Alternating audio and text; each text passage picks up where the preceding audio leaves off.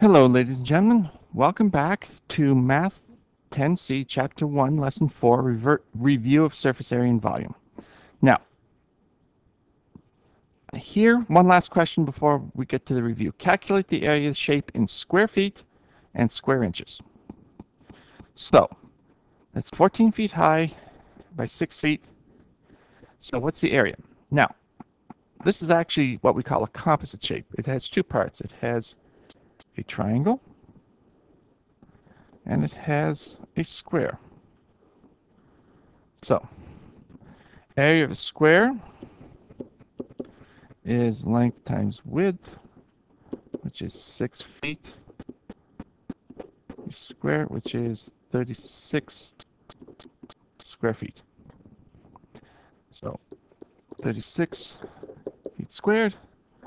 And area of a triangle, 1/2 base times height. So this is 1/2. The base is 6 feet. Now what's the height? Well, if this is 6, 14 minus 6 is 8. So it is 1/2, 6 times 8, sorry, or 24 feet square.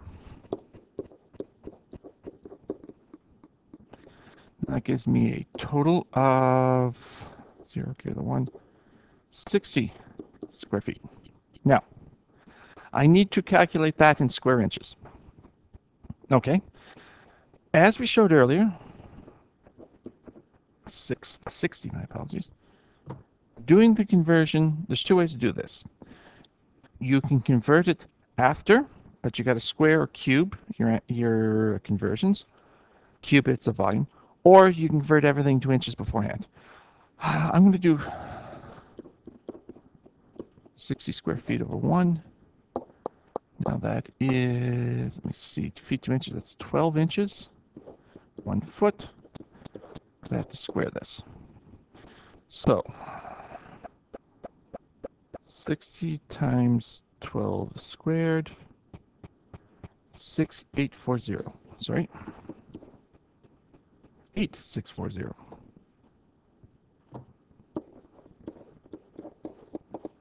Inches squared, sorry.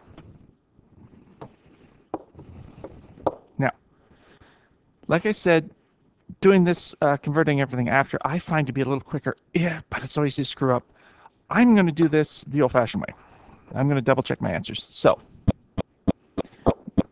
6 feet. Let's see.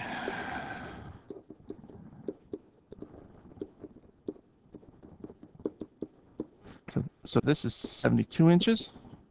This is 72 inches. And the height is 8.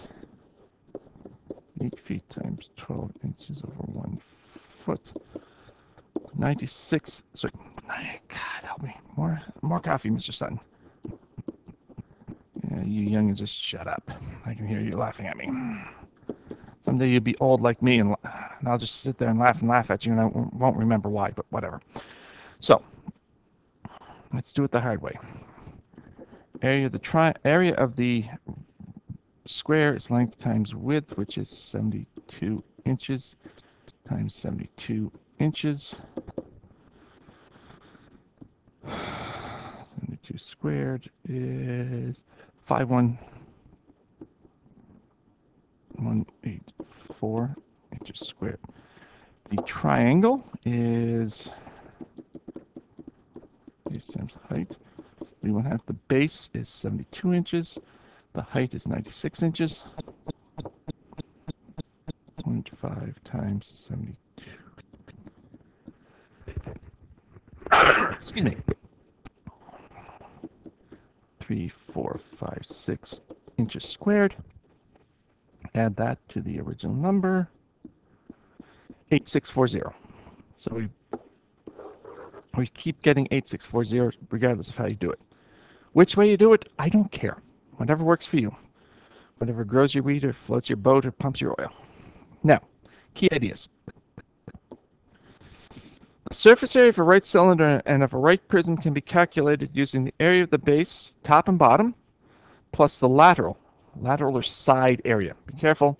I'm going to throw that word at you occasionally. Lateral. The surface area of a right pyramid and of a right cone can be calculated using the area of the base plus the lateral area. Now, it's a pyramid.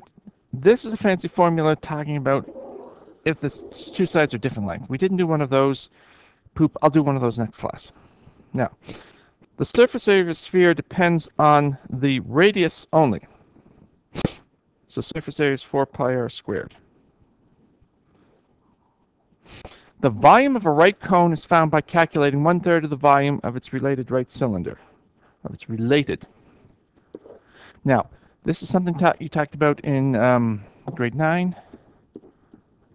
When you're getting to a cone or pyramid, it's 1/3 of the space of the original object.